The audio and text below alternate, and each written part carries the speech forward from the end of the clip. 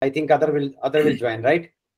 So people are asking how to check the normality of the data. So I'll just go through quickly in 5 minutes, and then I'll proceed. Okay, let me share the screen. Just give me 1 minute.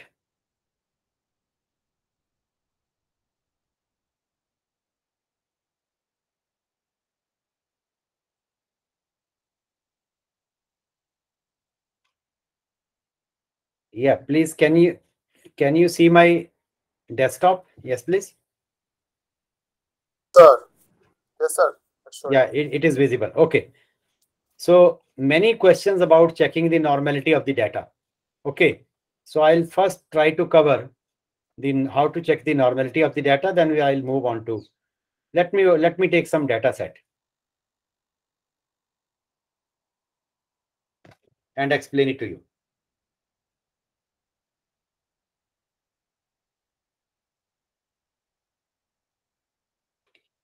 Suppose this is the data, age data.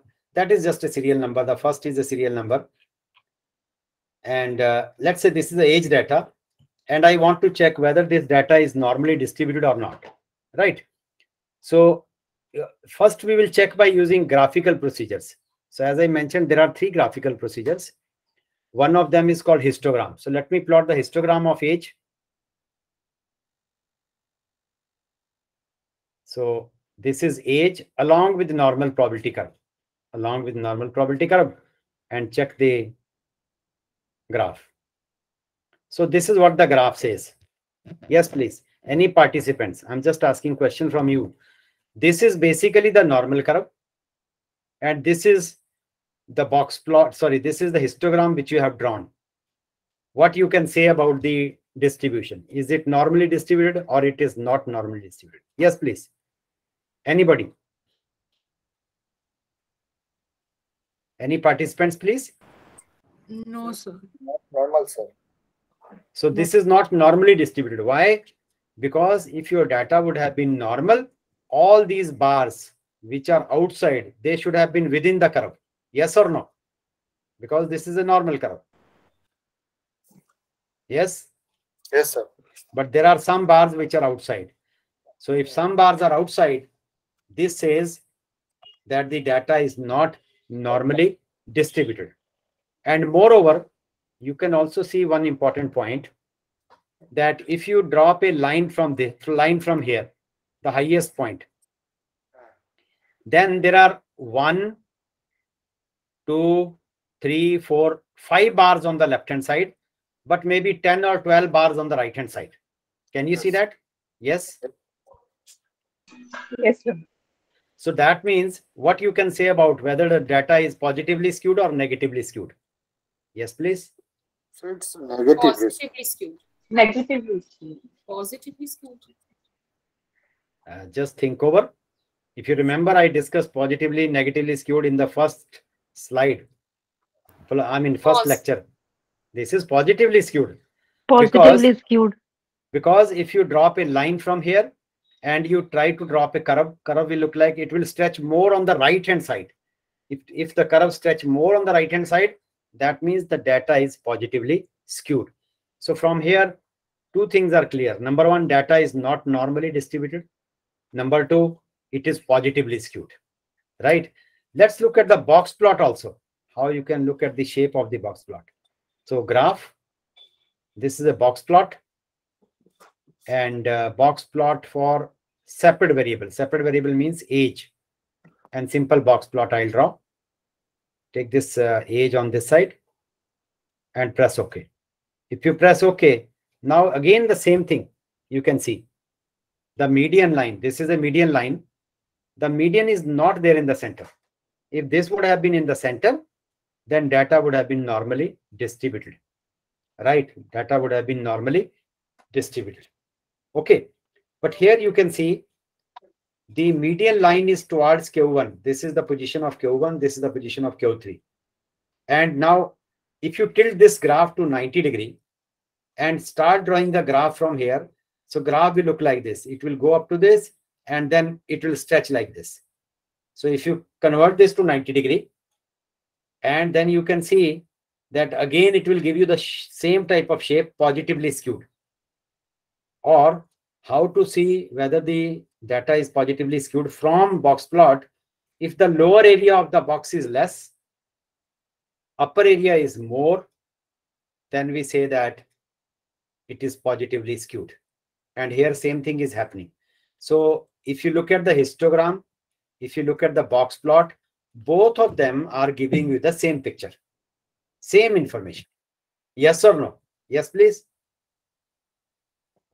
Hello. Yes, sir. Yes, sir. So, but the most important plot, let me tell you, the most important plot is called the QQ plot. Have you done that or not? QQ plot. Hello. No, sir, Anybody? we haven't No, done sir, that. I don't You think haven't. We haven't done that. And We that is the most important graphical representation, whether the data is normally distributed or not. So that is called QQ plot. Okay, let me just discuss. Where is that? If you go to graph in SPSS, there is no QQ plot. There is no QQ plot under graphics. Where is then QQ plot? QQ plot is under analysis, and you go to descriptive, and under descriptive you can see a QQ plot. Can you see that? Yes, please. Under descriptive statistics QQ Yes, sir. plot.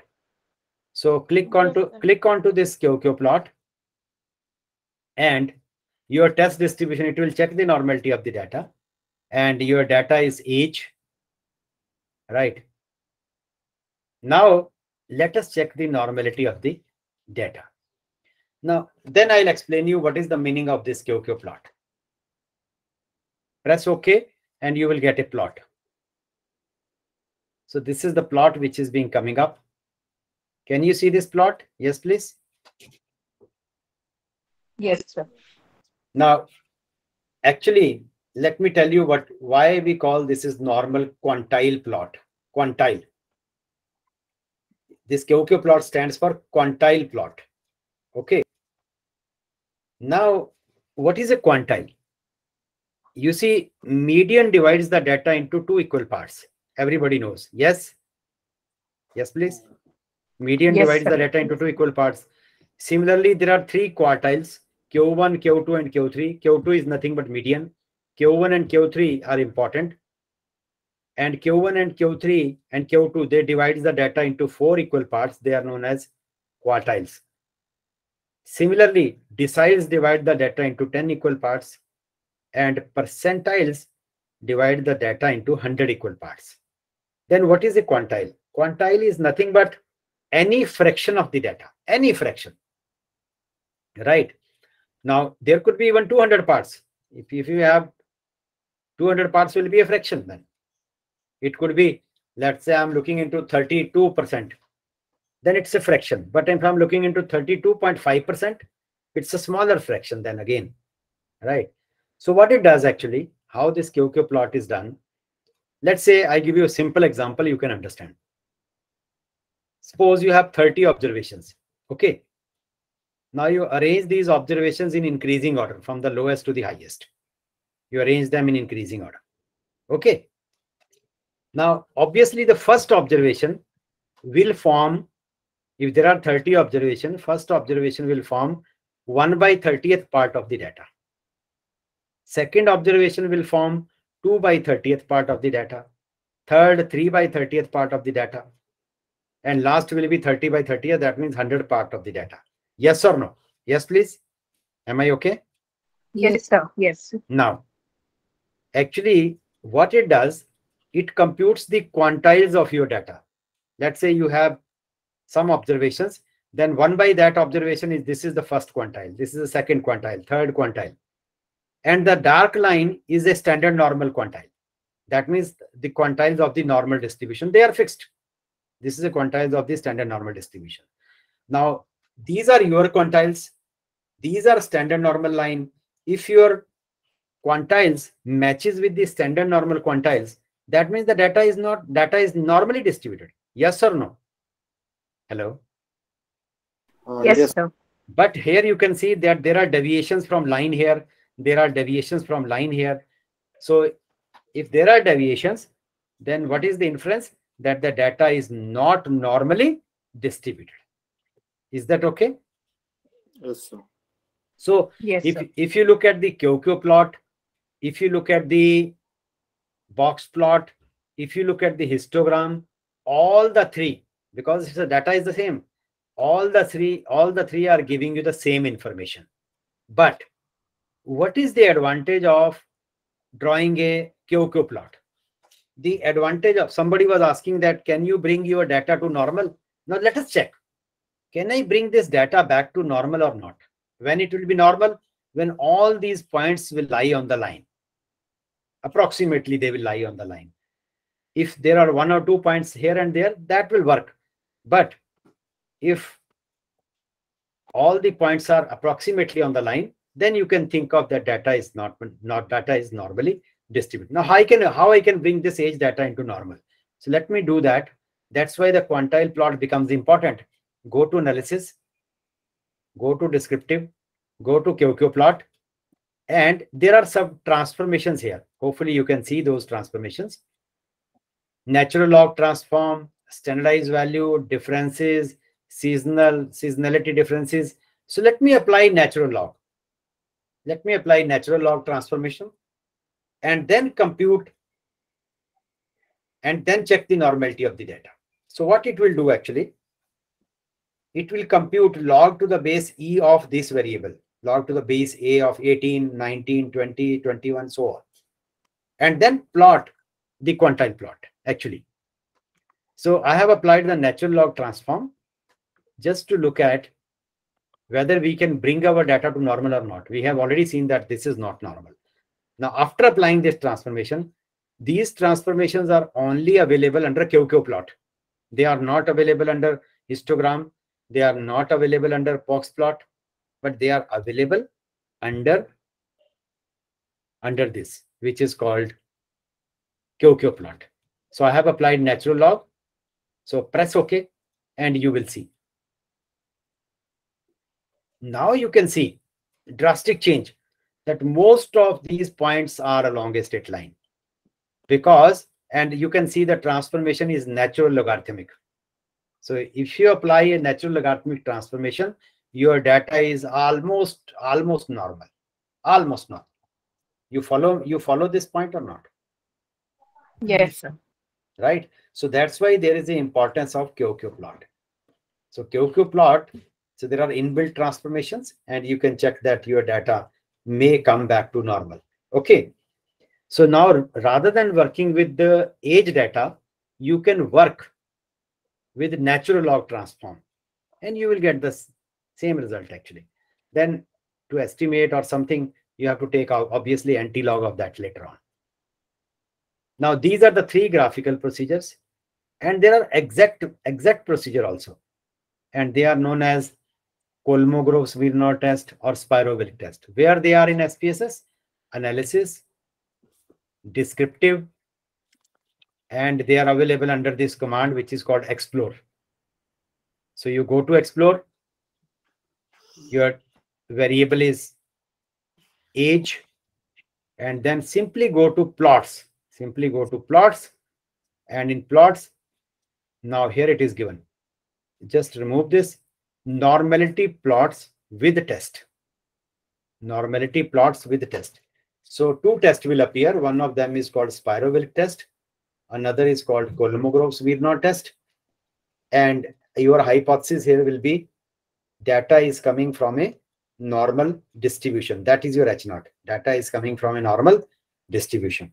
And alternative will be data is not coming from a normal distribution. Right? So normality plots with test. Press OK, and you will get the result. Now here is the result.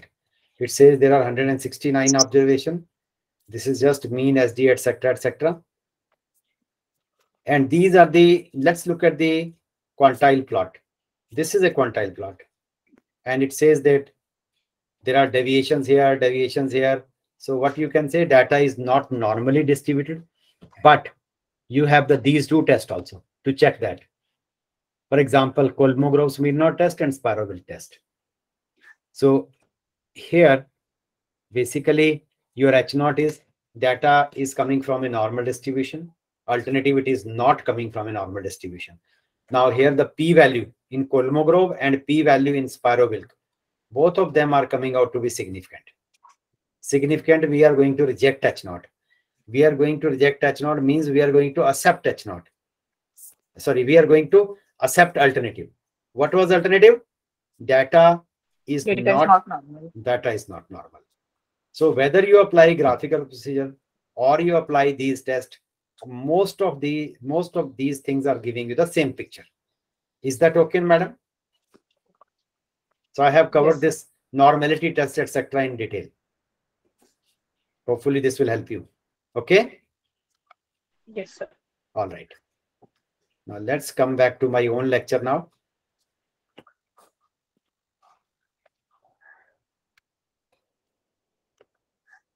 Let's coming back to how many participants now we have? About 24 still. Okay, no problem.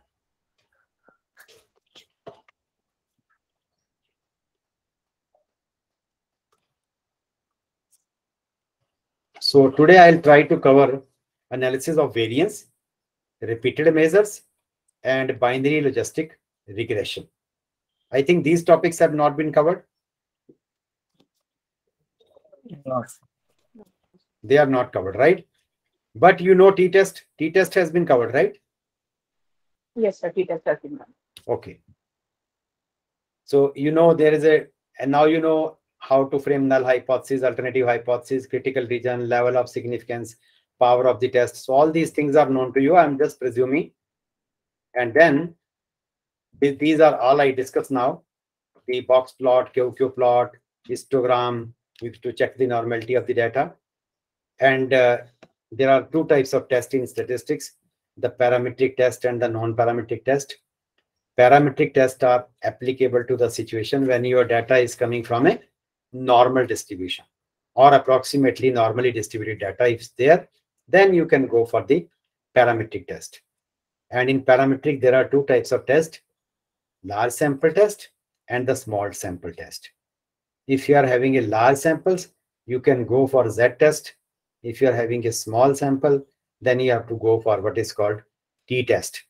And t-test can be used for testing of a single population mean, difference of two population means, or paired data, or even correlation coefficient is tested by using t-test. Right? Now this you have already covered. Where to apply t-test? I'll take up this example. For example, can we say that the mean weight of a certain population is different from 60 kg? So that means under H0, you will write mu is equal to 60 kg. Under alternative, you will write mu not equal to 60 kg. Right? So this is called one sample t-test. This is called one sample t-test. Why it is one sample t-test? Because there is only one parameter, that is weight. And I want to check whether the mean weight of a certain population is 60 kg or different from 60 kg. So what I'll do, from this population, I'll take a sample of size, say small n, and then compute mean, compute standard deviation, and then apply t-test and get the result whether the mean weight of this population is 60 kg or it's not. That is called one sample t-test. Then you must have also learned about, I'm trying to connect this t-test with ANOVA. That's why I'm just repeating certain things. Similarly, does the mean weight in two regions differ significantly? Now, we are talking about two different kind of regions. For example, West Bengal is one region, Assam is another region. There are people in West Bengal, there are people in Assam. Now, somebody asked me whether the mean height of all the Bengali people or Assamia people, whether they are same or there is a difference. Right? That's a question. Now, I'm referring to the mean height of people from West Bengal and people from Assam, right? So what I'll do, I'll take few people, maybe a sample of 150 to 200 from West Bengal, and maybe 250 people or 300 people or maybe 100 people from Assam. The number could be unequal also. Doesn't matter. Now we are taking two different samples from two different populations. One population is West Bengal, another population is Assam. And based on that, if there is no significant difference between the heights of Assam and West Bengal, I'll expect this at naught, that mu1 will be equal to mu2, where mu1, let's say, denotes the, on an average, the height of the population of West Bengal, and this denotes the height of the population of Assam. Okay. And for this purpose, I'll take a sample from Assam, I'll take a sample from West Bengal, and based on that, I apply a t-test, and that is called independent t-test. Why it is called independent? Because Assam and West Bengal, they are independent states. The sample is coming from different states, right? Similarly, if I want to compare two different types of drugs, they are meant for the same purpose, then still I can apply a t-test. For example, to one group of patients suffering from, say, cancer, I give chemotherapy 1. Second group of patients, again suffering from cancer, I group chemotherapy 2. And my outcome variable is recovery time, right? So if the recovery time of the first is same as the recovery time of the second, I accept this hypothesis. That means you can give any type of chemotherapy, either 1 or 2, does not make any difference. But if this hypothesis is rejected, then obviously you have to be very careful which one is more important. Okay. Now, here is a very important point. T-test can be used only for the comparison of two treatments or two groups. But sometimes we have more than two groups, 3 groups, 4 groups, 5 groups to compare. For example, in India, there are 3 types of boards: CBSE board, ICSE board, and a state board. Okay. Now, somebody asked me this question, whether the performance of all the school children of these two boards is same or there is a difference.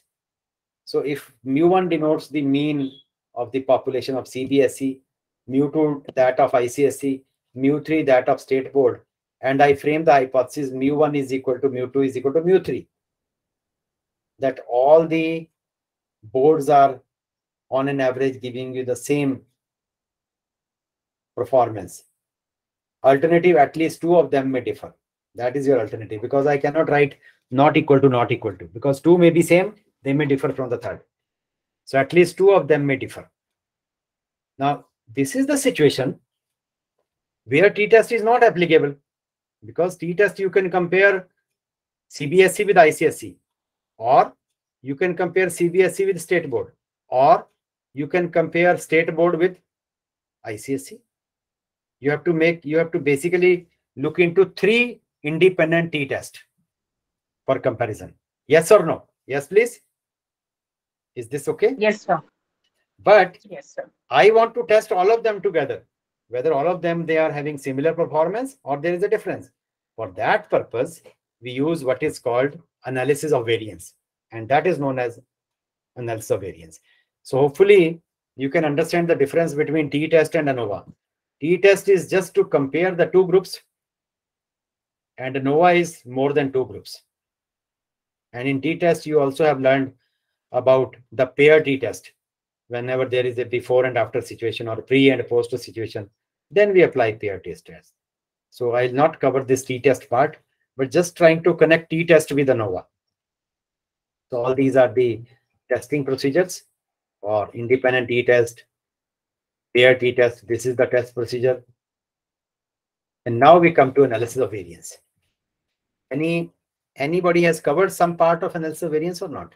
Yes, please. Yes, sir. Yes, sir. One-way ANOVA analysis of variance has been done. The professor the teacher who covered parametric tests, he did one-way ANOVA, not two-way. Okay.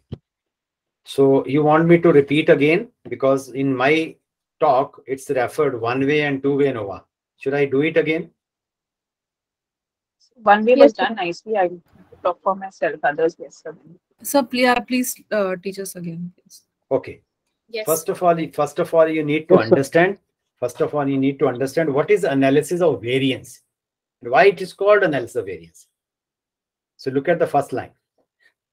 Analysis of variance is a technique which partition the total variation present among the set of observations into number of components.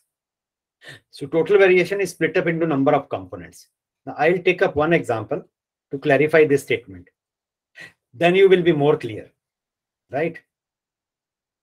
Okay. So here we want to test k different types of means. Mu1 is equal to mu2 is equal to mu3 right up to mu k. And we can compare by using one-way ANOVA. Already given you example. All right.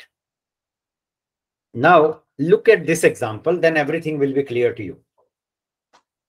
Whenever we go to a market, let's say to buy tubes or bulbs, we have some specific brand in mind that I'll go for Philips, or I will go for Bajaj, or I'll go for Sylvania, or maybe some other brand. This generally happens that whenever we go to a market to buy certain brands, we have some specific brand in mind. For example, if I want to buy, let's say, toothpaste, then some people may prefer Colgate, some people may prefer Forhance, some may prefer Pepsodent, some may prefer Glister, and so on. It happens, yes or no? Yes, please. Hello. Yes, sir. Yes. Yes. Yeah. Yes, sir. Now let us take brand number 1. These are brand number 1, brand number 2, and brand number k. So I'm taking k different brands. Then what is the observation? These are observations Y11, Y12, Y1N1. What is the meaning of this? Let's say I take the brand as Philips and take out 10 tubes from Philips. So your N1 will be 10. Now you can see first script is fixed 11111. Why it is being fixed? Because they are all coming from brand number 1. So 1 is fixed. But how many tubes I am taking from brand number 1? 1, 2, right up to N1. So N1 number of tubes I have taken from brand number 1. Is the notation clear? Yes, sir. Yes. Similarly, in brand number 2, you can see 2 is fixed. That all these tubes are coming from brand number 2. And how many tubes I have taken? 1, 2, right up to N2. So N2 number of observations or tubes I have taken from brand number 2. Similarly, if you look at the kth brand, so k is fixed. They're all coming from kth brand. 1, 2, right up to nk. Nk number of tubes from brand number k. Right? Now, what are these observations actually? Now, and what I want to test? Actually, my problem is like this. There are different brands available in the market. And I would like to buy that brand which is having the maximum life length. Yes or no? Hello? Yes, sir. Yes. So I want to buy that brand which is having the maximum life length, not the minimum life length. Okay. Maximum life, so that it can burn maximum number of hours. So let's say I bring 10 tubes from Philips and test one by one. Suppose I put the first tube on test and let's say it burns for 104 hours. So that is my Y11. So your Y1 value, that means the burning time till it fails is Y11. Y11 is your 104 hours. Then again from Philips, I put the second tube on test and check. Let's say this burns for 128 hours. So my Y12 is 128 hours. So these are nothing but the life length of tubes. And these life length will be all from brand number 1, that is Philips. Similarly, these observations will denote the life lengths, and all observations are coming from, let's say, second brand, then third brand, and the kth brand. Hopefully the data is clear. What do you mean by Yij? Hello? Yes, sir. These are the life length. Similarly, in case of let's say medical example, there could be Yij, could be recovery time. Suppose there are 3 groups of patients. To the first group of patients, I give chemotherapy number 1. Let me call that as K1. To the second group of patients, I give chemotherapy 2. I call this as K2. And to the third group of patients, I give chemotherapy as K3. I call this as K3, right? And then you have 3 columns. One column, those who have received chemotherapy 1. Second column, receiving chemotherapy 2. These are the patients. And the third set of patients who have received chemotherapy 3. And what is my hypothesis? Hypothesis will be that the recovery time, Yij denotes the recovery time. In how, when the first patients received chemotherapy 1, what is the recovery time? Second patient's chemotherapy 1, what is the recovery time? And so on. So these are recovery times in that case. And what I want to test, H0, that mu1 is equal to mu2 is equal to mu3. That means recovery time, whether you give chemotherapy 1, chemotherapy 2, or chemotherapy 3, they are same. Now, if I accept this hypothesis that they are same, then you can give any chemotherapy. Same way, if I accept the hypothesis here that mu1 is equal to mu2 is equal to mu k, suppose mu1 is equal to mu2 is equal to mu3 is equal to mu k. I accept this hypothesis. What does this mean? This means that the life length of all the electronic tubes are same. Then you are safe. Go to market, buy any brand. Go to market, buy any brand. There is no further experiment required. All the brands are having the same life length. Okay. Similarly, if all the chemotherapies, they have the same recovery time, then you can apply any of the chemotherapy. Okay. But problem comes when there are differences. When I reject H0. If you reject H0, alternative will be true. Alternative means at least 2 of them may differ. At least 2 of them may differ, or all of them may differ. Maybe 3 of them may differ out of 5, whatever. So next question comes, 2 important questions. Which brand is better? That's the first question. If all of them they differ, my next question is which brand is better? Number 2, followed by which other brand? Because sometimes the first brand may be very costly. I may not be able to buy. Then I will go for plan B. That means the which is coming at number 2 and the third. So you have to think differently, right? Now, these are your observations. There will be variation present in the observations.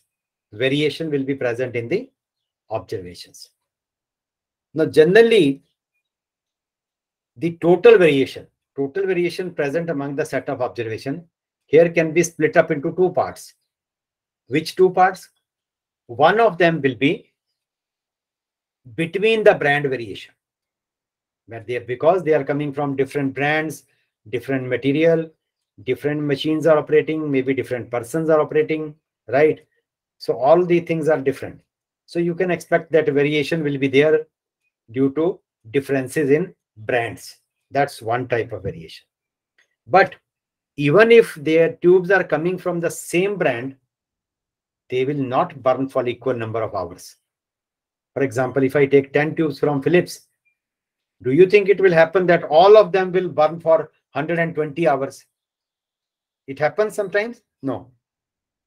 Yes or no? Hello? Yes, sir. Yes, sir. See, listen to me carefully. I'm saying that if I'm taking 10 tubes from Philips, do you think all the 10 tubes, because same material, same machine, everything is same, will burn for exactly 128 hours or not? No. So there could be variation. Even they are coming from the same brand, same machine, even there will be variation. And this type of variation is called within variation. So one is between the brand variation, another is within the same brand variation. So in this case, if I write down here that TV stands for total variation, is sum of 2 components. One is between variation, another is within variation. You follow what I have written? Yes, please. Yes, sir. Yes, sir. So total variation is split up into 2 components. One is between the brand variation, another is within. Actually, within variation will be large or between variation will be large. Can you give some idea? Yes, please. Which variation will be larger? Or which variation will be more? Between brand variation is going to be more, or within the same brand will be more? Between. Between brand. Between brands. Obviously, it's a very common sense question. Why? Because they are coming from different brands, different material, different people are operating. Then obviously, you can expect that within variation will be more as compared to between variation. As compared to between variation. We shift this a little bit here. Okay, so that you can see. Now you can see that between variation will be more as compared to within. Actually, if they are coming from the same brand, same material, same machine, same person is operating, there should not be much of the variation. But variation sometimes are there. And the within variation is sometimes also called error. So this variation will likely to be less. So total variation is split up into two components, between variation and within variation. And the systematic procedure of doing this, that the total variation is split up into these two components, is called one-way ANOVA. Is called one-way analysis of variation. Is called one-way analysis of variance. So systematic procedure that the total variation is split up into two components is called one-way ANOVA. Is that ANOVA meaning clear? Hello? Yes, Now sir. Yes, sir. Now, as I mentioned that the total variation.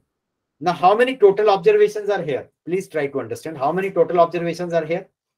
N1 from here, N2 from here, Nk from here. So your N will be N1 plus N2 plus Nk. Yes or no?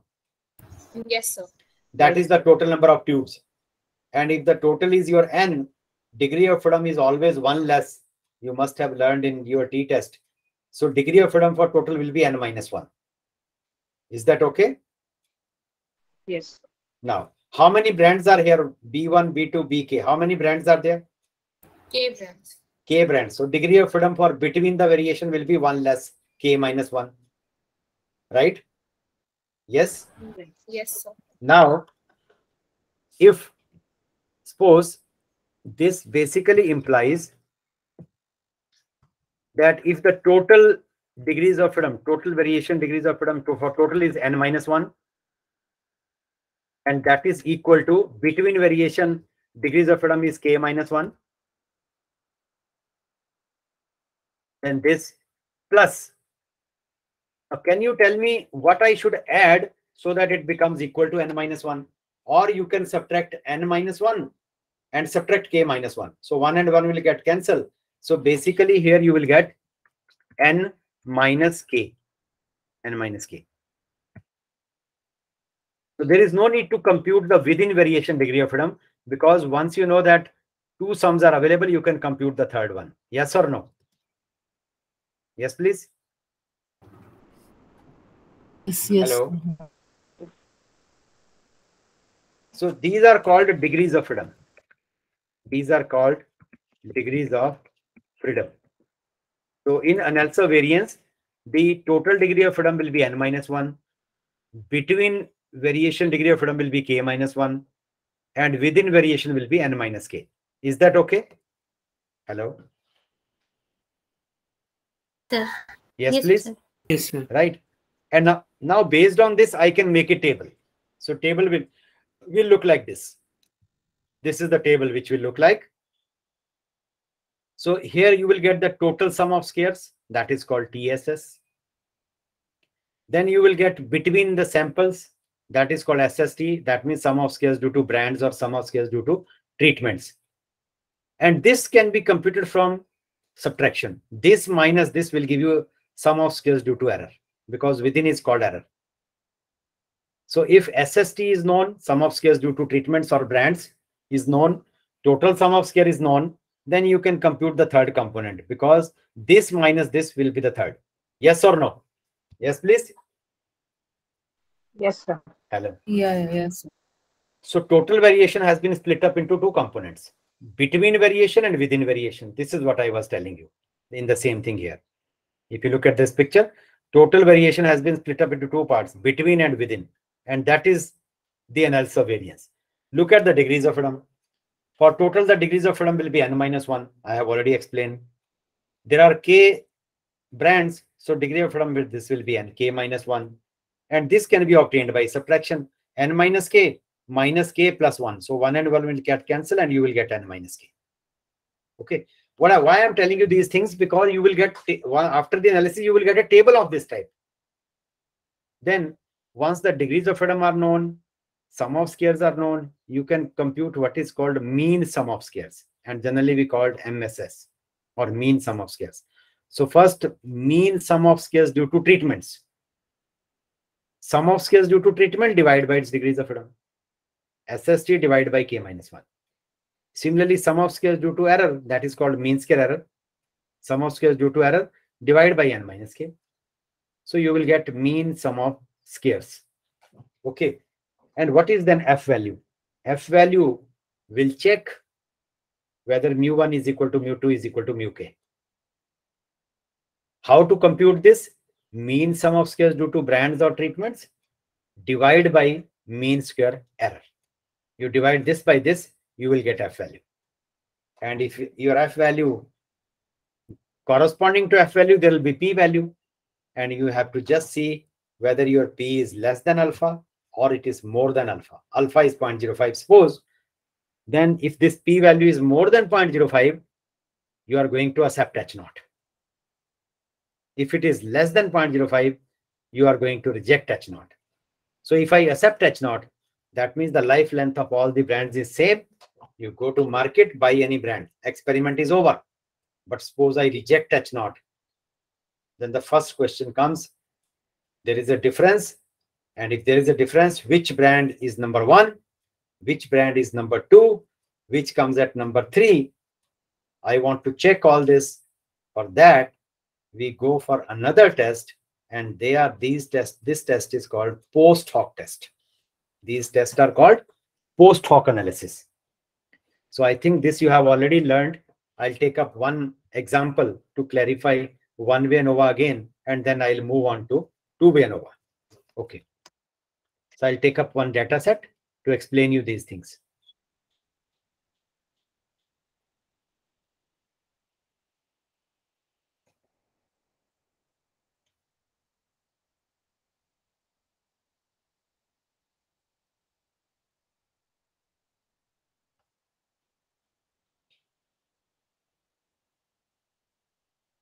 So this is one-way ANOVA.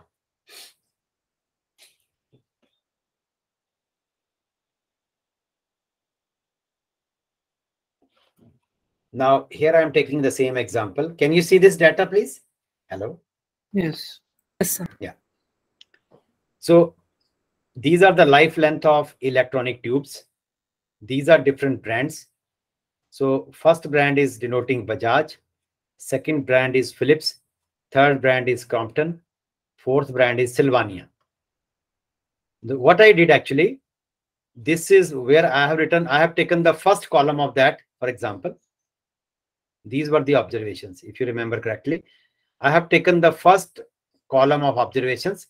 They are coming from brand number 1. I have put 1111 in the second column. Then below that, I have written second column and written 2222. They are all coming from brand. This is what I did here.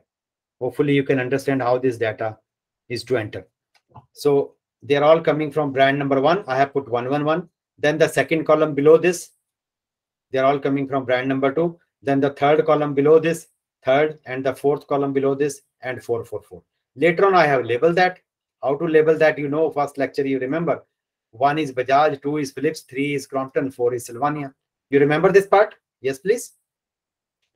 Yes, sir. So this is how to feed the data. Now you can write down your null hypothesis. What is the null hypothesis now? Your null hypothesis is if mu1 denotes the mean of the Bajaj, mu2 of Philips, mu3 of Crompton, and mu4 of Sylvania, then H0 is mu1 is equal to mu2 is equal to mu3 is equal to mu4. That means the life length of all the brands is same. That is your H0. What is alternative? Alternative will be at least two of the brands may differ. At least two. Maybe Bajaj or Philips, maybe Philips or Crompton, maybe Crompton or Sylvania. But there will be differences at least in two. There could be at least in three. There could be many more, but at least two definitely will differ. Is that okay? Yes, please. Hello. Yes, sir. So hypothesis is clear. Now it won't take much time to compute analysis of variance. So how to do that? Go to analysis, go to compare means, and in compare means this is one-way ANOVA. Your dependent variable is life length. Brands are your factor. And then you must click on to post hoc also just to save time. You can click on to Shefe or you can click on to Tukey. Both of them will give you similar results. Now, sometimes, I don't know whether you are aware of not, what happens in biological sciences or medical sciences, there are sometimes one group is a control group. You remember? Sometimes one group is considered as a control group, and I want to compare, let's say, 3 other groups with the control group. It happens sometimes in many of the experiment. Yes or no? Yes, sir. So if you are using such type of experiment that there is one control category, then none of these tests are required. Then you straight away click on to done it. And done it says, what is your control category? So control group, either you can fix here where the Bajaj is, or you can fix at the end. Fix at the end means where the Sylvania is written. Because there are two options here. Control category either last or it is first. Whatever. Either last or first. You cannot put the control category in between. I mean, in terms of 2 or 3. Either it could be 1 or it could be 4. But I'm not having any control category. So I'll apply either 2K or Shefe. Okay. Then press continue. And then in options, you must click on to descriptives and means plot. That's all. Descriptive and means plot. Continue. Now your one-way ANOVA is done. And here is the answer. So this is the answer. First of all, it will give you a mean SD table that you have taken 11 tubes from Bajaj, 9 from Philips, 9 from Compton, Sylvania 8. So total number of, these are just mean SD of, this is a mean of Bajaj, SD of Bajaj, mean of Philips, SD of Philips, and so on. Right? Now, this is the most important table. Because if you remember, this table is same as between sum of squares, within sum of squares, and total. Now, how many total observations are here? 11 plus 9 plus 9 plus 8. Total is? Yes, please. How many observations are here? You can see. 37. 37. So, degree of freedom will be 1 less. So, you can see the degree of freedom for total is 36. Can you see that? Yes? Yes. And how many brands are here? Bajaj, Philips, Crompton, and Sylvania. How many brands are there? 4. 4. So degree of freedom for between group sum of squares, between sum of squares will be 4 minus 1. So you can see 3. There is no need to compute the within group. Why? Because 36 minus 3 will be 33. Yes or no? Yes. Right? So, then based on this is the sum of squares. Sum of squares due to between sum of squares, within sum of squares. If you add these two, you will get the third one. You can add, you can check 6 plus 12, 2, then 4 plus 5, 9, then 8. You can check this and this will be this total. Then how to compute this F value? If you remember, F value is nothing but this divide. First of all, mean square. How to compute mean square? 3694 divided by 3. You will get 1231. Then 3539 divided by 33. You will get 107. These are mean square, mean sum of squares. Then F value, this divided by this. I mean 1,231.612 divided by 107.244. You will get 11.484. And once you get the F value, you will get a P value. So this is your P value. The P value, this P value is less than 0.05 or more than? Yes, please. less than 0.05. So you will reject the Significant. hypothesis. Yeah, yes, significant. Reject the null hypothesis. Reject the null hypothesis. What was the null hypothesis? Mu1 mean is equal to mu2 is equal to mu3 is equal to mu4. That means the life length of all the brands differ. There is a difference in life length. Yes or no? Yes, sir. Yes, sir. Now I have to apply post hoc. If this would have been non-significant, was there any need to go further? Yes or no? Suppose No, this would have been non-significant. there is no need to do post hoc. Yeah, there is no need to do post hoc. Why? Because now life length of all the brands is same. You go to market, buy any brand, no problem at all. All right. But now we have to perform post hoc. So I have performed post hoc in two ways. One is by using Tukey's test. Another is by using Sheffield's test. Both of them will give you similar results. For example, it will keep the first brand fixed and compare with the rest of them. So Bajaj versus Philips, Bajaj versus Crompton, Bajaj versus Sylvania. Now look at Bajaj versus Philips. This is the significance. 0.932. 0.923 means non-significant. Yes or no? Yes, sir. So that means there is no significant difference between Bajaj and Philips. But look at Bajaj and Crompton. P-value is less than 0.05. So there is a significant difference between Bajaj and Crompton. What about Bajaj and Sylvania? Again, there is no significant difference because P-value is more than 0.05. Okay. Similarly, once one brand is over, Bajaj is over, it will now take the second brand, compare with the rest of them. But whether you compare Bajaj with Philips or you compare Philips in terms of Bajaj, you will get the same p-value. You can see the p-values are same. 0.932, 0.932. Right? Whether you multiply 4 with 3 or you multiply 3 with 4, you are going to get 12. Yes or no? Hello? Yes, sir. Yes, Right? sir. Now, here you can easily see. Similarly, Crompton can... Now, if you look at Crompton, please. Crompton versus Bajaj, significant. Crompton versus Philips, significant. Crompton versus Sylvania, significant. So that means Crompton differs from all the three, rest of the three. Yes or no? Hello? Yes. Yes, sir. But look at Sylvania. Sylvania differs from Bajaj? No, because p-value is more than. Sylvania differs from Philips? Answer is no, because p-value is more than. But look at Sylvania versus Crompton. It differs. So there is. So this table can give you the multiple comparison. That's why this is called multiple comparison procedure or post hoc test. Okay. Same result is for Sheffie. You can see. Sheffie, the same result. Philips versus Bajaj, non-significant. Bajaj versus Crompton, significant. And so on. So if you compare the two tables, you will exactly get the same picture.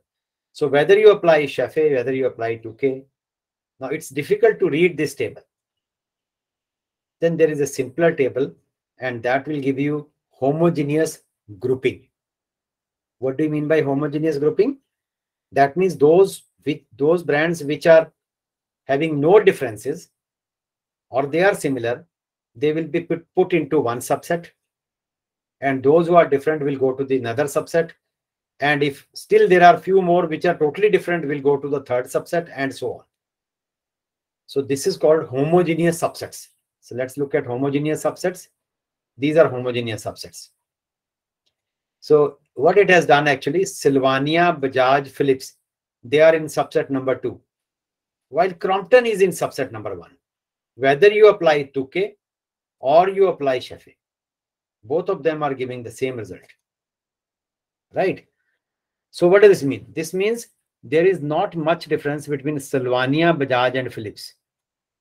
But Crompton, life length of Crompton is, this is mean actually.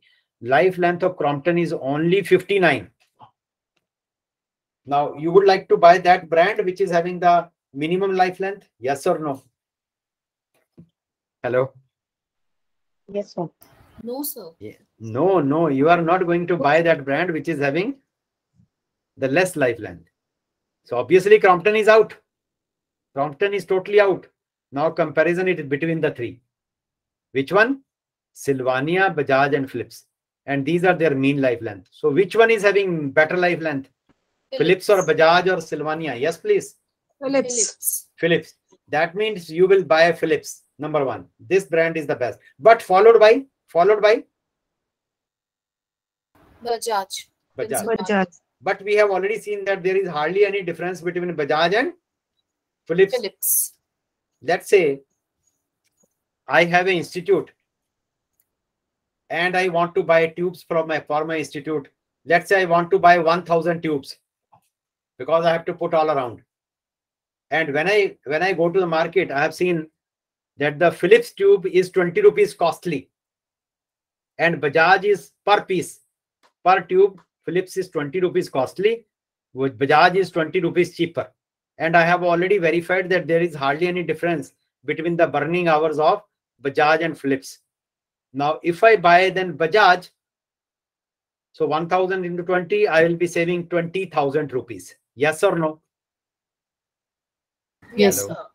So which one you will buy? Now you will buy Bajaj or you will buy Philips? Hello? Which one you will buy? If I want to buy bulk purchasing, if I want to do, there is hardly any difference. So I will buy the cheaper one. Yes or no? Yeah, Bajaj, yes. Bajaj, you will go for Bajaj then. So you can change your decision also, right? मैं हमेशा लोगों को बोलता हूँ कि भाई जब ladies shop पे जाती है ना तो दो तरह की साड़ियां होती हैं. एक साड़ी तो वो होती है जो पसंद होती है और दूसरी जो घर पे आती है. तो आप मेरी बात समझ गए होंगे मैं क्या कहना चाह रहा हूँ.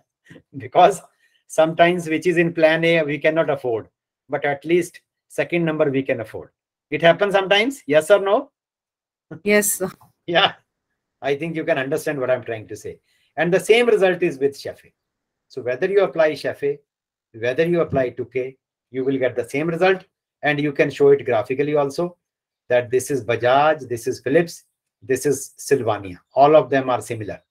But look at the Crompton. Crompton life length is very less. Nobody would like to buy that, right? So this is what is mean by one-way ANOVA. If you have any doubt in one-way ANOVA, please you can ask me. Yes, please. Any doubt in one-way ANOVA? Or it is clear? Hello? Clear. Clear? Sir. Yes, Okay. sir. Clear. All right. All right. Now we'll move on to two-way ANOVA, which we have not done.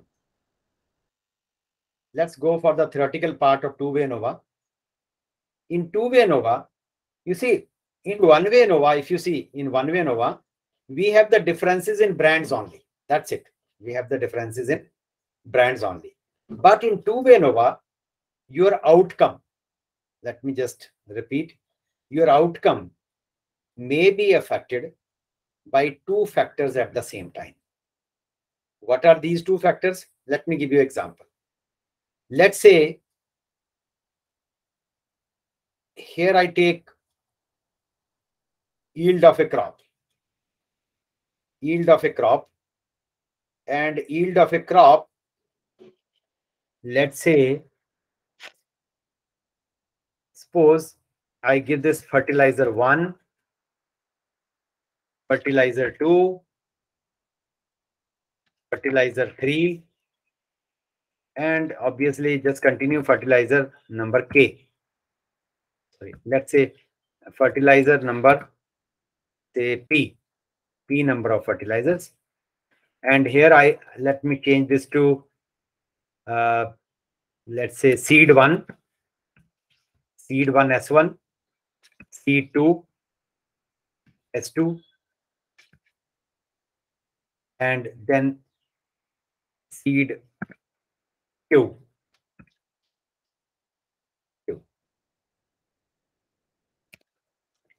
Now this is the yield of a crop. Now you can think of that this is the yield of a crop.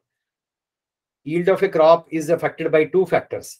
One is the type of seed used, and another is type of fertilizer used. Can you understand this data? Yes, please. Hello? Yes, sir. Yes, sir. So you can see the yield of, for example, you look at this plot of land. It is receiving seed 1, fertilizer 1. But look at this one. this is receiving seed 2 but fertilizer 1, and so on. So that means the outcome, here is the outcome. Outcome is affected by two factors at the same time. One is the seed, type of seed used. Another is the type of fertilizer used. Yes or no? Yes, please. Yes, sir. Yes, sir. Now, there it was differences in brands only, but there are two types of differences. So what type of hypothesis we are going to test? First will be, is there any significant difference between the type of seed used? Second, is there any significant difference between fertilizers used? So there are two null hypotheses. There are two null hypotheses. We call this as H01 and H02. So they will look like this. So let me go through the next table. Two-way ANOVA. So this is two-way ANOVA. For example, let's say yield of a crop depends upon P number of seed used and Q number of fertilizers used. And I'm denoting this. In previous example, we were denoting this by mu1, mu2, mu_k. Here I'm writing alpha I and beta j, where alpha I denote the P, I going from 1 to P and J going from 1 to Q. I denotes the number of seed used, different type of seed used, and J denote the number of fertilizers used. And these are the yield of a crop. And I want to test two null hypotheses. H01, alpha 1 is equal to alpha 2 is equal to alpha 3. So ith means ith seed. So there is no significant difference between the seeds. Then beta 1, beta 2, beta q. There is no significant difference between the fertilizers. So what is your outcome? Outcome is Yij. Yij is nothing but yield. So yield of a crop is dependent upon two factors: type of seed used, type of fertilizer used, and I am testing this hypothesis. So two null hypotheses I am testing simultaneously. That's why this is called two-way ANOVA. This is called two-way ANOVA.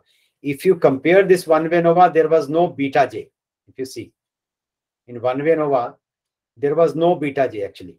This is mu plus alpha I plus Eij. Only alpha I brands. But here you have alpha I plus beta j. Alpha I means seeds as well as fertilizers.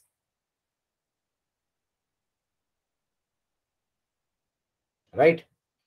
Now, how to make this ANOVA table again? Again, it will split this into three components. In one-way ANOVA, the total variation is split up into two components, between and within. But in two-way ANOVA, the total variation is split up into three components. Which three components? One is between the levels of A, between the level of means A means between the seeds. Between the B levels means between fertilizers.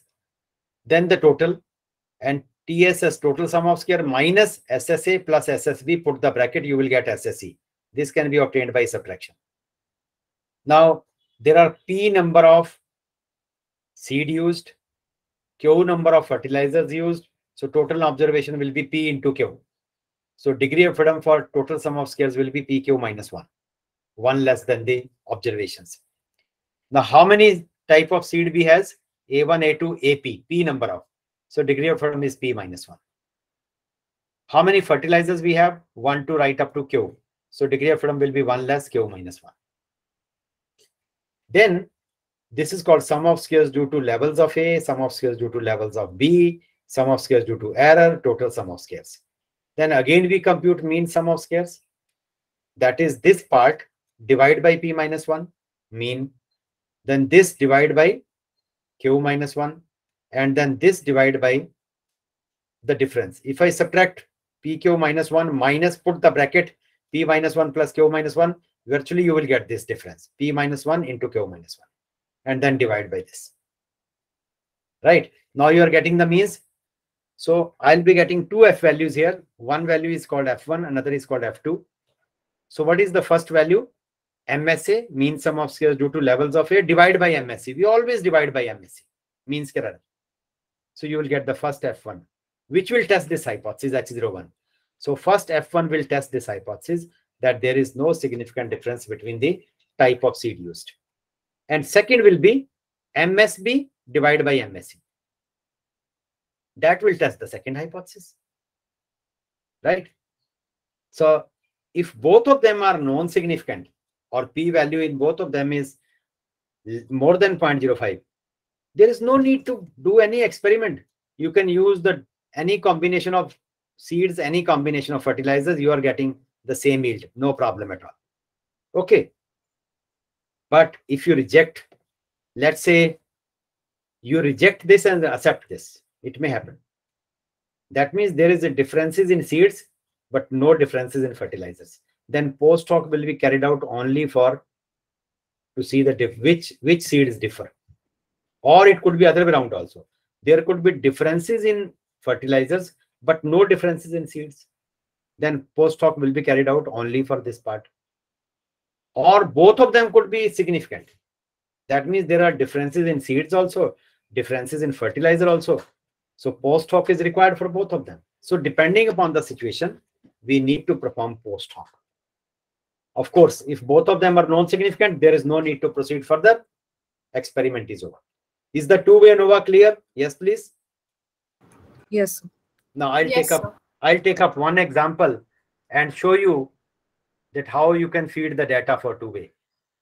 First, pick up the first row, then the second row. I'll tell you what to do. Let me show you the data first, and then it will be easier for you to understand. So I'm just closing this slide of one-way ANOVA. That is closed now.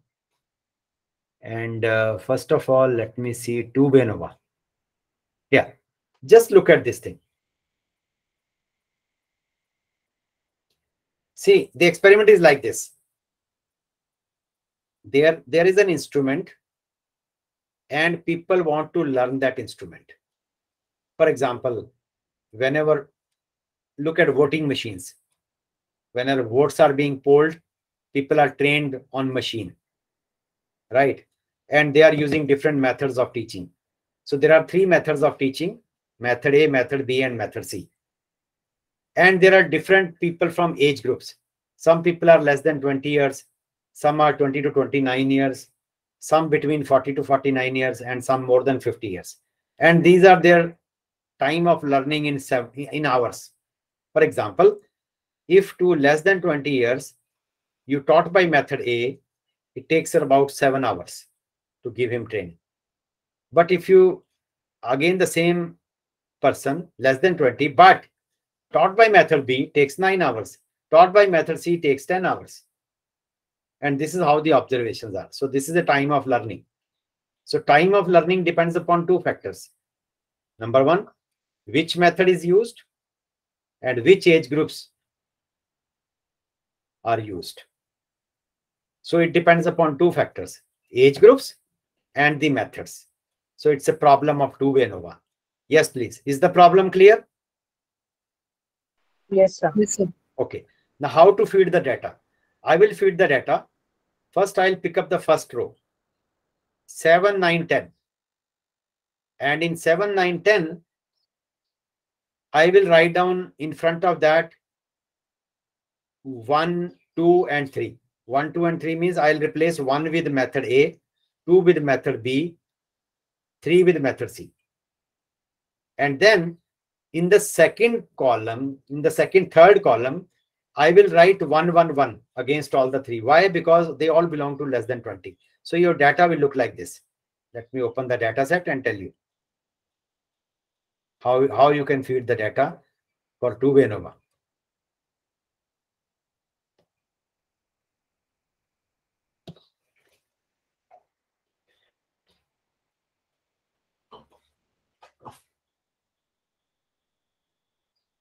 Now you can see.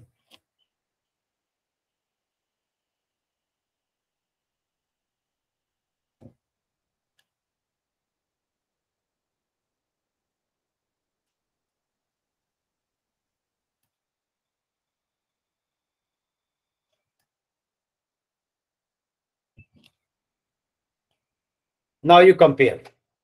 See what I did. Can you see both the slides? Yes or no? Yes, please. Hello. Yes, sir. Yes, Now sir. this is how I feed the data. 7, 9, 10. You can see time 7, 9, 10. Then 7 comes under method A, 9 comes under method B, and 10 comes under method C. And I have simply written, actually, if you see from here, I have simply written this one, 1, 2, and 3. And later on, I have labeled them, that 1 is A, 2 is B, 3 is this. But here I have written only 1, 1, 1 age group, because they all belong to less than 20. So 1, 1, 1. You can check from here now how the label will be. Then 1 I have given that it is less than 20. So now if you compare this, all these 7, 9, and 10, they belong to method A, B, and C, but they all belong to age group less than 20. Yes or no? Yes, please. Yes, sir. Then I have put the second column, 8, 9, and 10. 8, 9, and 10. Again, I copy and paste because they will also belong to ABC, but age group will change. Age group will be 2. 2 means I have labeled this as 2. 2 is nothing but the labeling is 20 to 29. 20 to 29. So you can check the labels also. You see, age group labels. From here you can. 1 is less than 20, 2 is 20 to 29, 3 is 30 to 39, 4 40 to 49, 5 is more than 50. So this is how you need to feed the data. Then number 3 and number 4. Hopefully how to feed the data is clear. Yes, please. Yes, sir. Why it is called Yes, two-way? sir. Why it is called two-way ANOVA? Why it is called two-way ANOVA? Because your outcome depends upon 2 factors. Outcome depends upon 2 factors. Time of learning depends upon 2 factors, the method used and the age groups. Now let's do the analysis. But analysis for two-way ANOVA is slightly different from what we have learned in one-way ANOVA. Okay. Now go to analysis, go to compare means. If you go to compare means, there is no two-way ANOVA. Can you check? There is no two-way ANOVA. Yes or no? Hello? Yes, sir. There is no two-way ANOVA. Then where is the two-way ANOVA in SPSS? Go to the next one. General linear model. In general linear model, you can see univariate, multivariate, repeated measure. So go to univariate.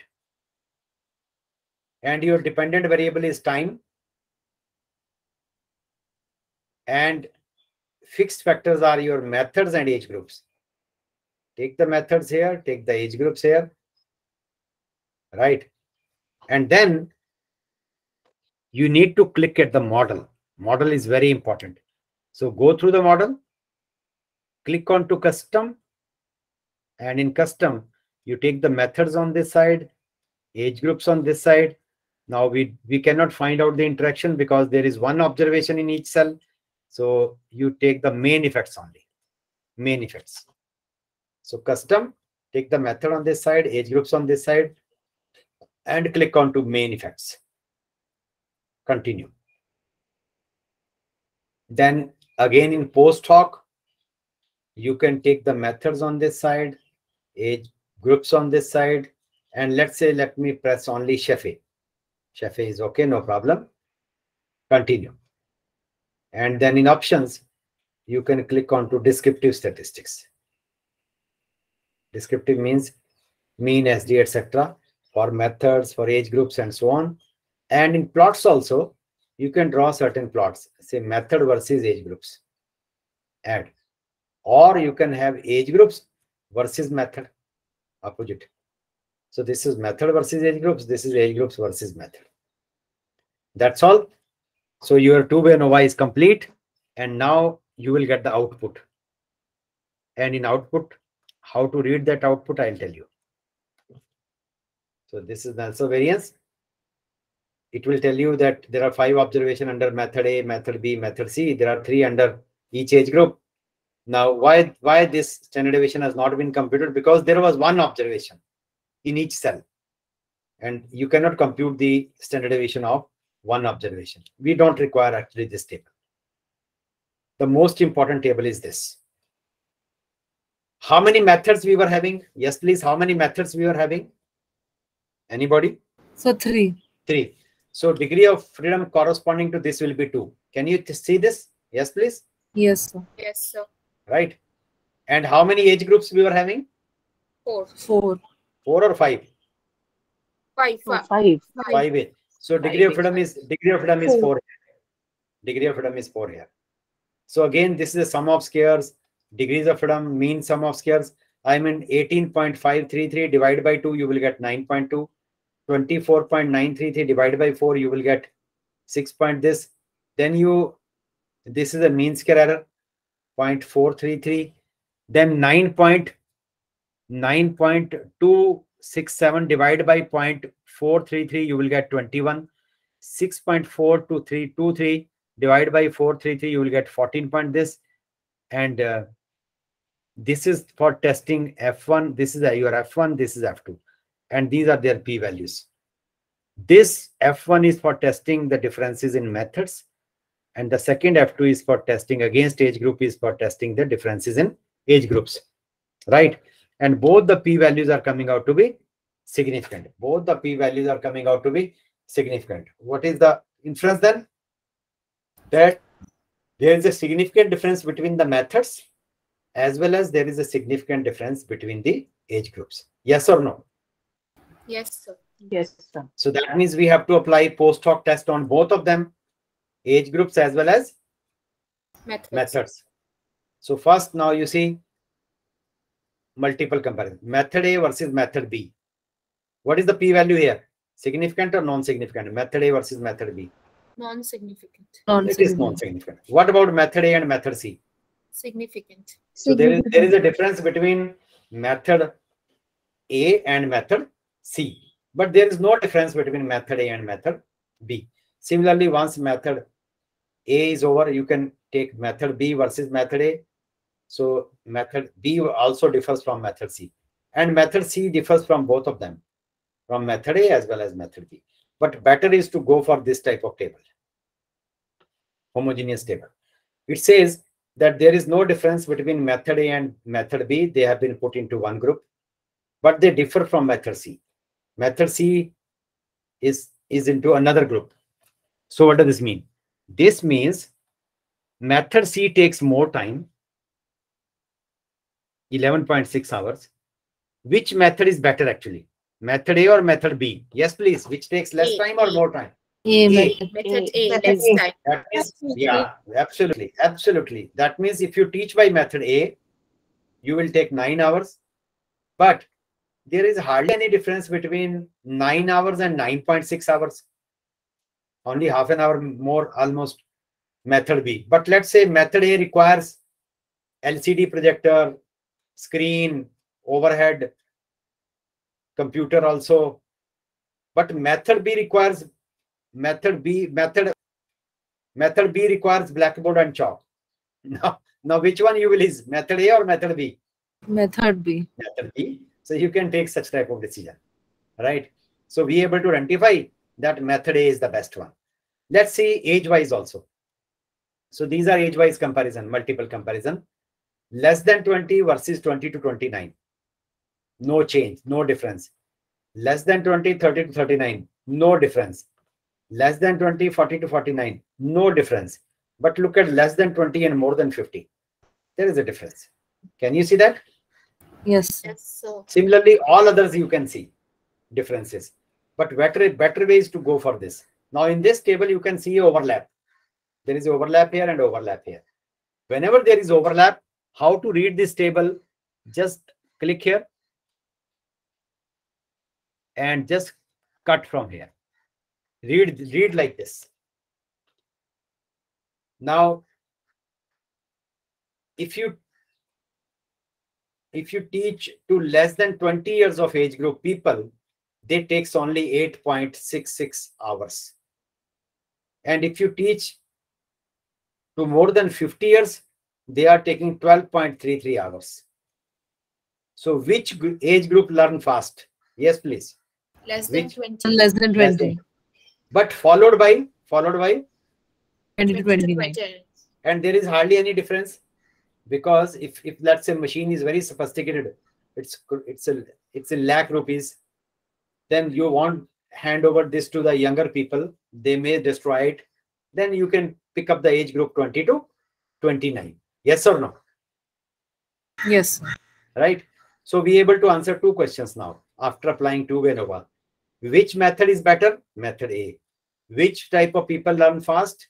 Less than 20 years. So that is the crux of the entire two-way ANOVA. And there is a significant difference between the method of teaching as well as method of in the age groups. And this graphically also you can show. For example, this is teaching methods A, B, and C. And if you teach by age groups, so here this age group, here there is one line here which is more than 50, but the last line, blue line is for less than 20 years. So whether you teach by method A, method B, or method C, less than 20 years, by all the methods they learn fast. Then compare this also. This is age group versus method A, method B, method C. So if you see, the blue line is method A.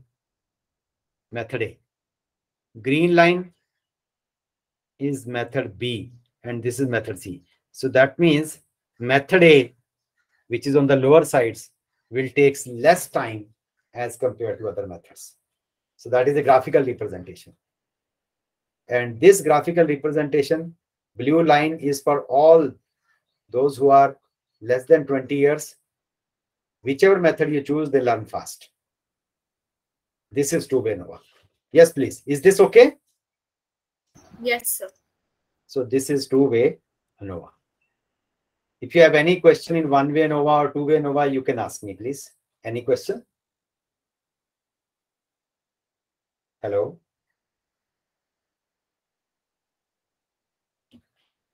No question?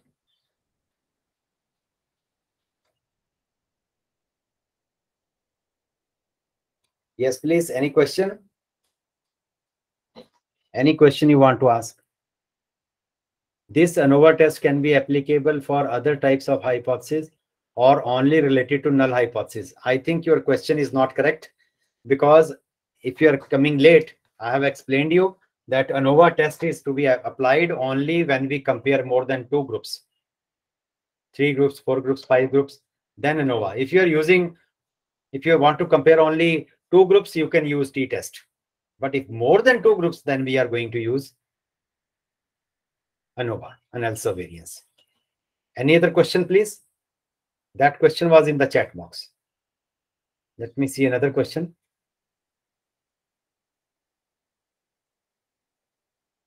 This last one, Tirupati Jadhav. I think you are satisfied with the answer, because ANOVA test is applicable only when we want to compare more than 2 groups. Then you will apply ANOVA. Yes, please. Any other question? Sir, two-way only for normal data? Pardon? Can you repeat? Hello? Sir, two-way also only for data which is normal? Yeah, one-way ANOVA, two-way ANOVA, they are all meant whenever we are having normality. Just like in t-distribution, we need normality. ANOVA also require normality assumption, no doubt. And if there is no normality assumption, then there are parallel tests in non-parametric, and they are known as Kruskal-Wallis test or Friedman test. They are substitute of one-way and two-way ANOVA. You can use them if the data is not normal.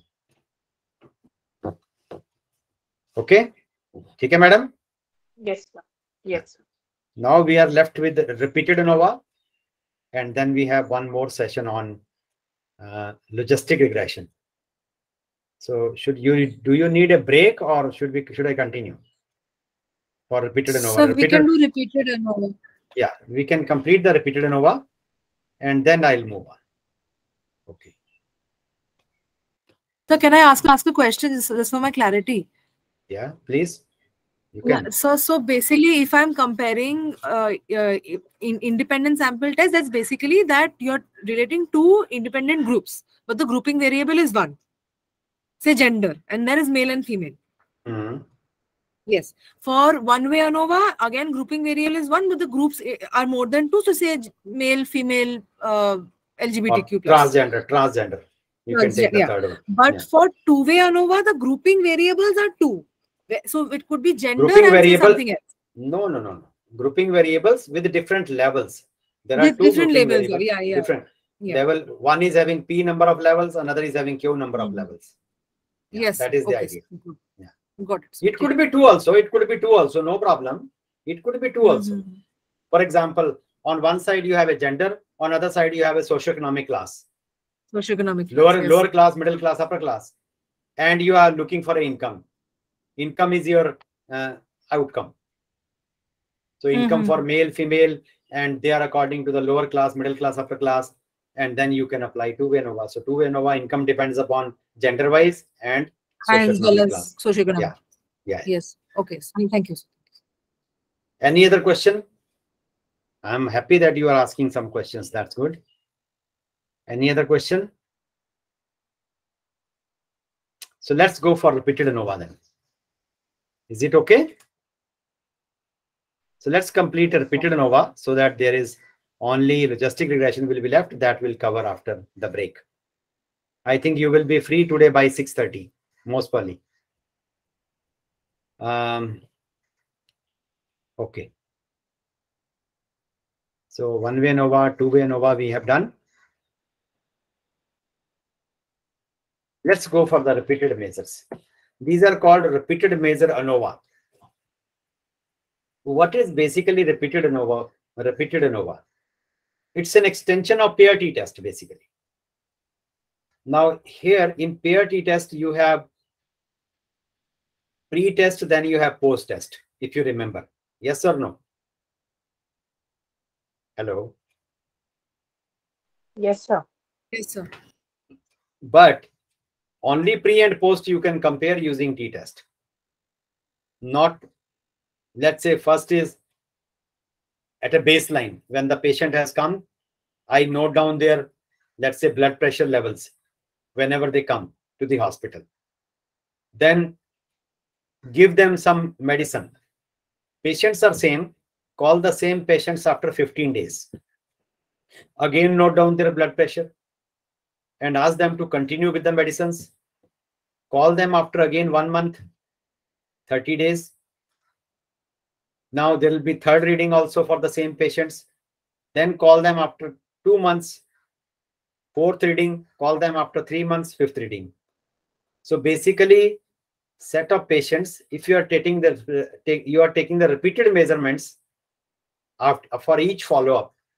For each follow-up, you are taking the measurements. Then this type of ANOVA is called a repeated measure ANOVA. Yes or no? Yes, please.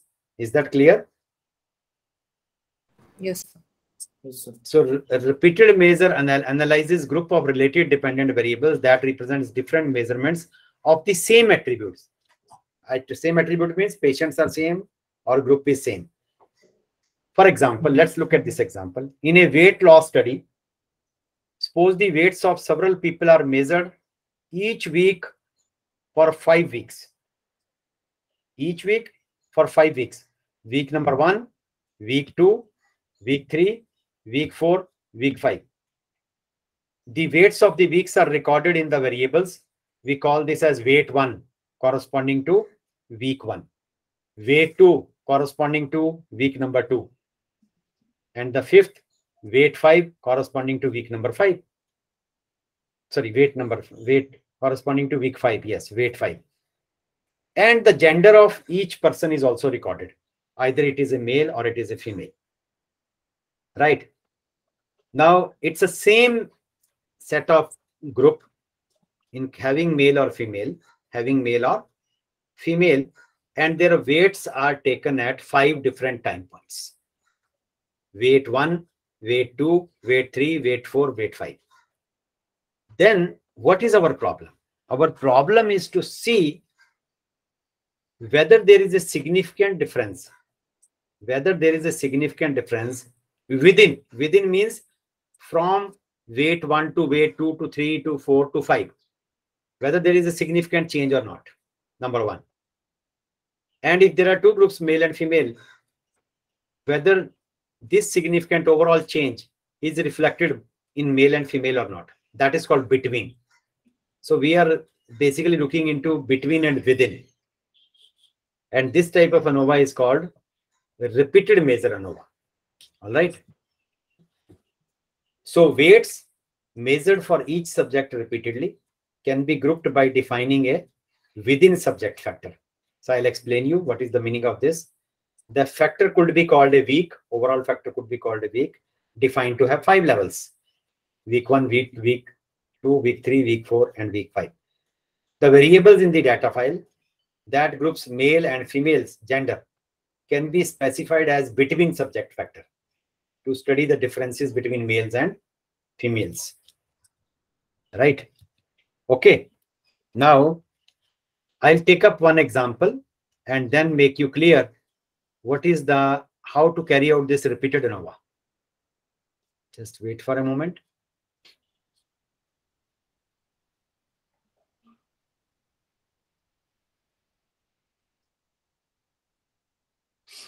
This is a repeated measure.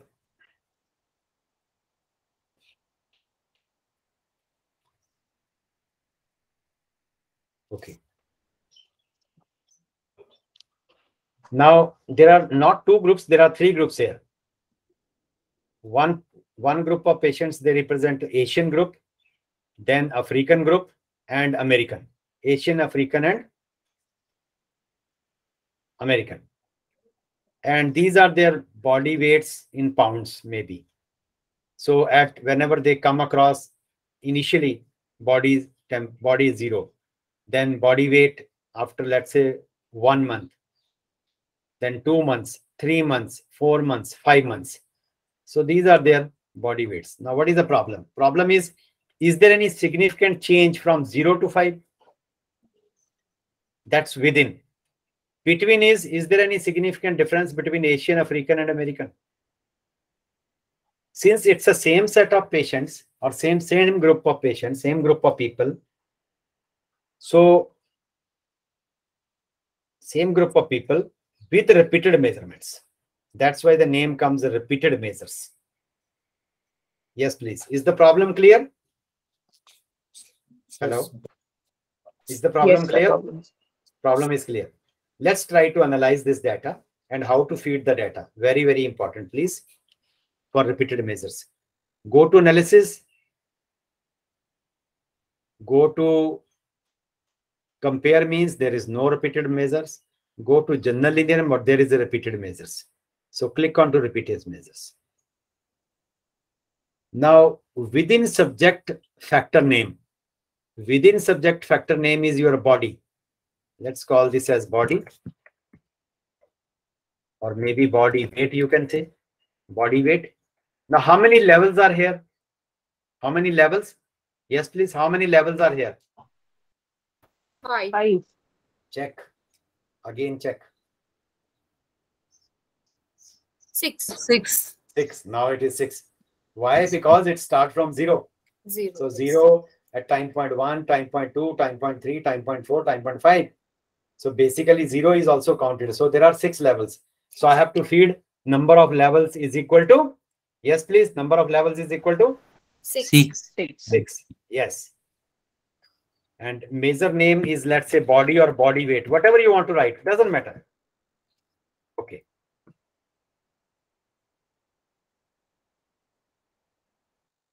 All right, I'll remove this. Just a minute. Let me take analysis. General linear model, repeated measures. Factor 1, number of levels is 6. And then add your measure name is, here you can write the remove, let's say, body weight, number of level is 6. Please don't forget to press this add. And here you can write maybe body, doesn't matter. If you leave it blank, It will not go into effect. Okay. Now it says body weight. There are 6 levels. Just define. So it says now 6 will be there. 1, 2, 3, 4, 5, 6.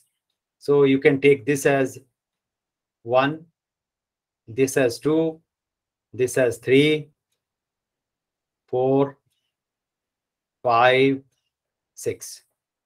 And then it says between subjects. Between means between Asian, African, and American. So that is a group.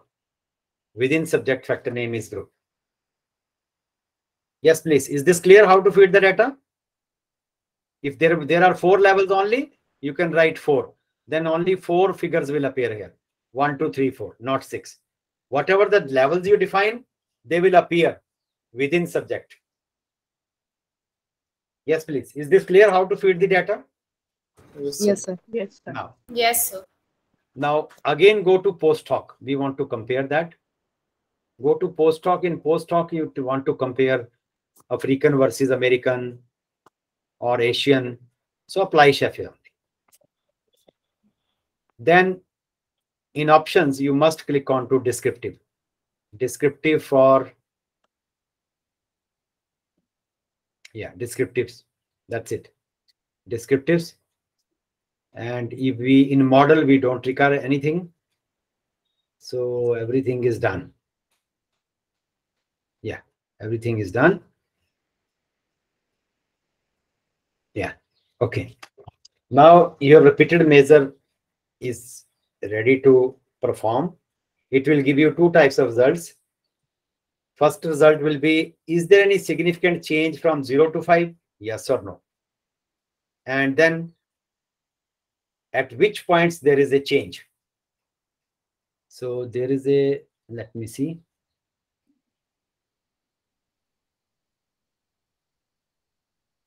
In model, there is no option. In contrast,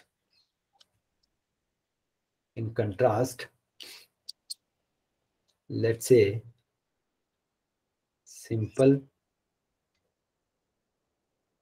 First, let's say I also want to compare what is the change from 0 to 1, 0 to 3, 0 to 2, 0 to 3, and so on. So that's why I've chosen the first. First is your body 0. Last is body 6. And then change this to simple and first. So body weight, simple and first. So that's all. So continue and press OK. Now you're getting the result. So here is the result of repeated ANOVA. First, it says that there are 6 Asians, 6 African, 6 American, and these are their mean SD table. Body 0, that means initial, this was the result, mean SD. Then first time, second time result, third time result, fourth time result of mean SD, fifth and sixth. Now here is the important table. It will give you basically 4 statistics, but you have to see only 2. Either Wilks lambda or you have to see Philae trace. Now, where to see the Philae trace, where to see the Wilks lambda will depend upon Mauch's test of specificity. What is Mauch's test of specificity? Because there are 6 groups and variances in each groups may be different. If variances are almost same, then you can go for Philae trace. And if variances are different, then we have to go for Wilks lambda, right? Other 2 are not important. So if you look at the result, let's see this one, Mauch's test of specificity. Mauch's test of specificity tests whether there is a significant differences in variances or not. And you can see this is the Mauch's value, approximate chi-square degree, and this p-value is coming out to be significant. This is less than 0.05. Whenever p-value is less than 0.05, result is significant. That means variances are different. If variances are different, then we go for Wilks lambda criteria. If this would have been non-significant, we would have gone for Pillay trace.